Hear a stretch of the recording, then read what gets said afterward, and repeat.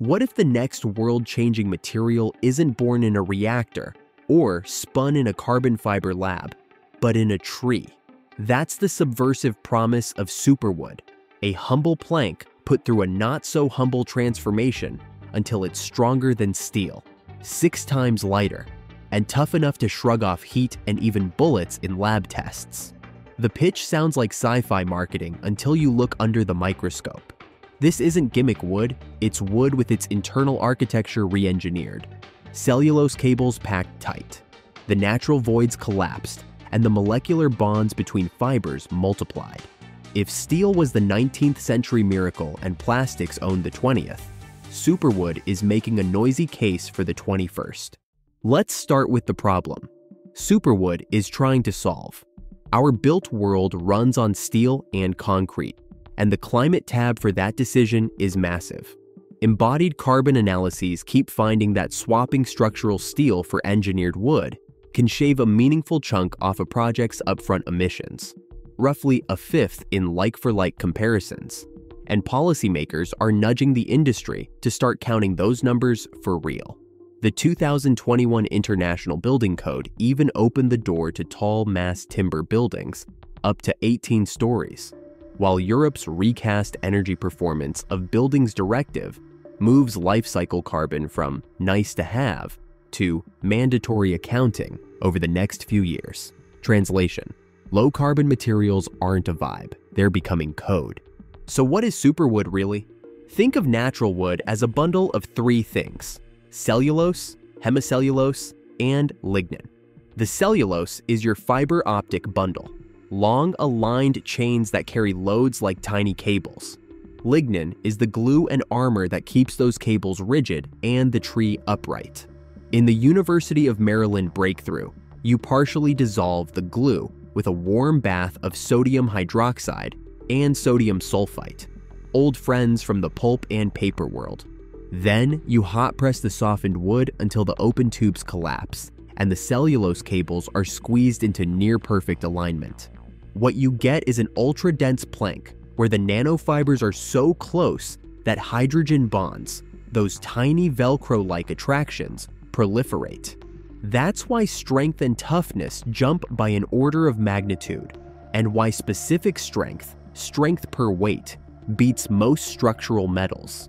In ballistic tests, laminated superwood stopped projectiles that tore through natural wood of the same thickness.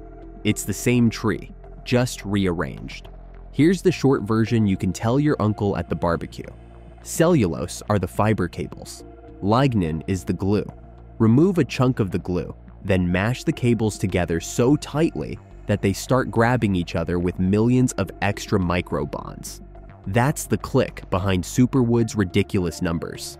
The densification and alignment, not magic resin, do most of the heavy lifting. And while scientists have been densifying wood for a century, the trick here is eliminating the springback and swelling that used to ruin the party when humidity changed. The Maryland team showed that with the right chemistry and pressing, the shape actually holds and the strength persists, even after weeks at 95% humidity. If you're enjoying the video so far, don't forget to hit that like button. It helps a ton with the algorithm and tells me to make more deep dives like this. Now for the part that separates papers from products. In 2025, a Maryland startup called InventWood started switching on the world's first industrial superwood line.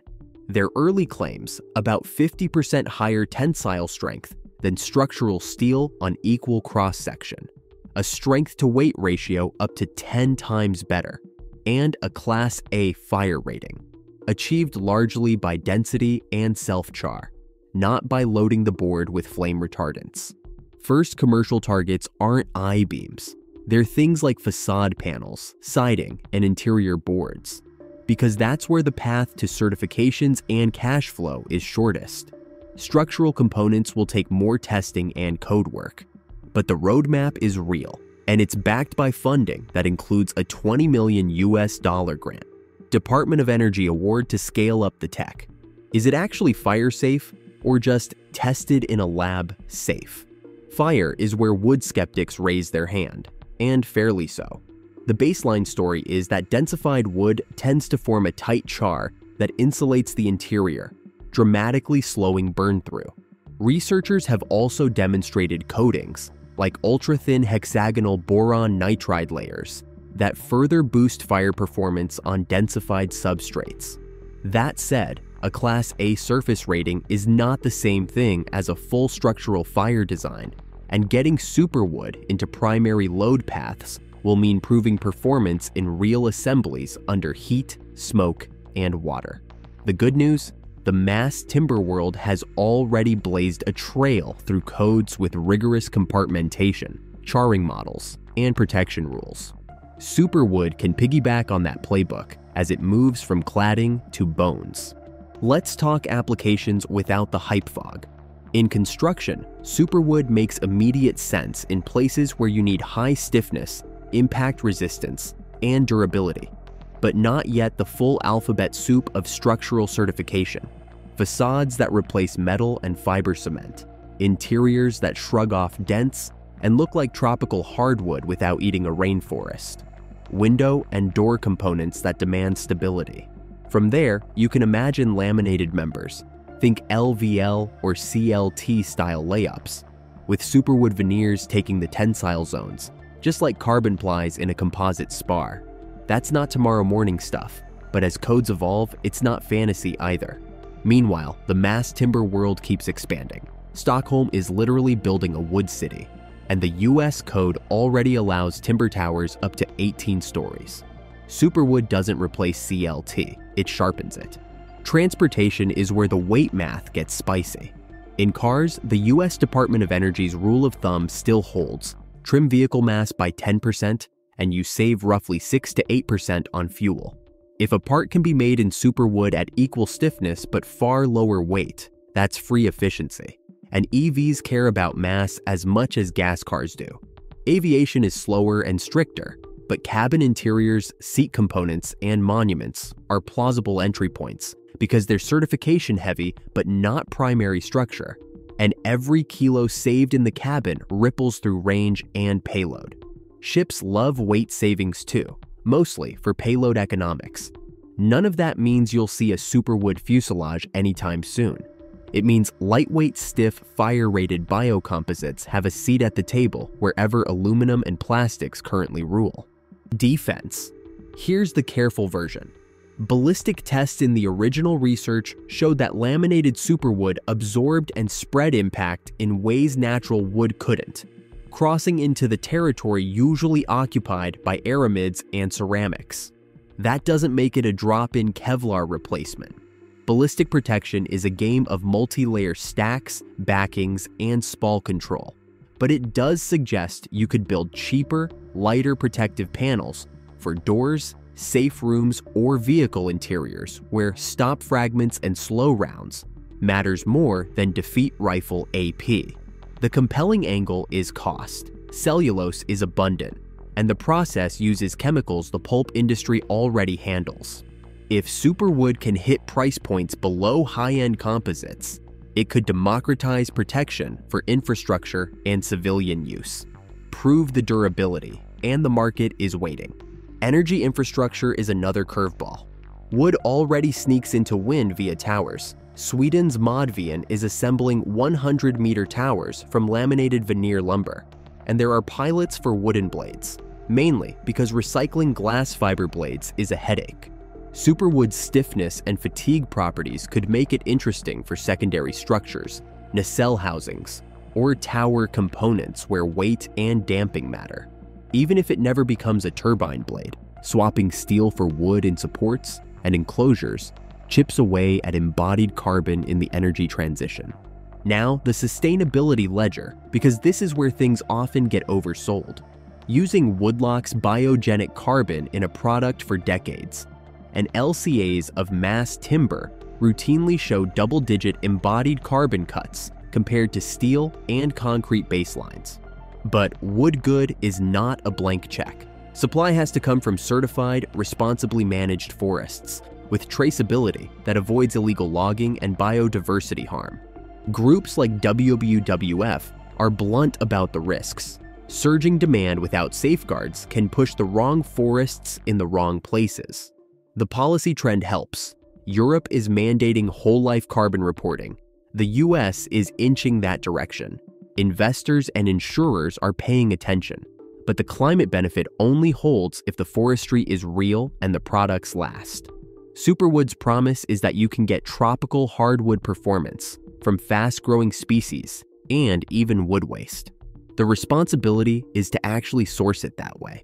Okay, what about the fine print nobody in a glossy demo will mention? Scaling this process takes chemistry, heat, and water.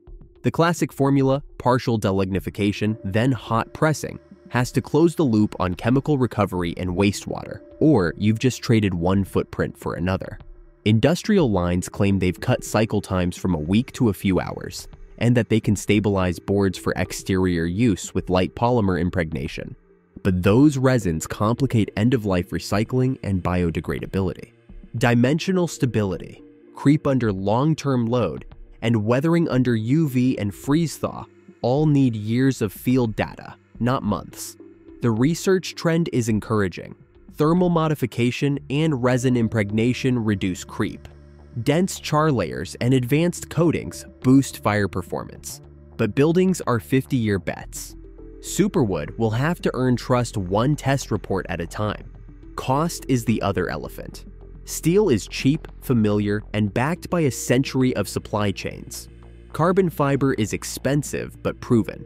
Superwood sits in the awkward middle, potentially cheaper than high-end composites, potentially pricier than commodity steel on a per-part basis, with the upside of lower installed cost if you can machine it faster, finish it less, and ship fewer pounds. That's why early products are cladding and interior finishes, where customers pay for aesthetics and performance. If those lines hum, volumes grow, and codes catch up, then the bones of the building moment gets real. Until then, expect a lot of beautiful facades and a handful of pilot structures where engineers and AHJS are willing to push the envelope. Zoom out and Superwood is part of a wider materials arms race. Nanocellulose is sneaking into coatings and composites as a strength booster. Mycelium-based biocomposites are absorbing sound and insulating walls in low-load applications. Graphene is showing up in cement and asphalt as a performance tweak. None of these dethrone steel and concrete everywhere. They nibble at niches and, in some cases, redefine them. If Superwood ends up as the nature-based carbon fiber that makes buildings lighter, cars thriftier, and everyday objects tougher without fossil feedstocks, that's a reshaping of material culture, one plank at a time. So, is Superwood the next steel, or just the latest lab darling? Here's my read. The physics check out, the early factories exist, and policy tailwinds are real. The hurdles, chemical loops, durability, cost parity, and code acceptance, are heavy but solvable with time and iteration.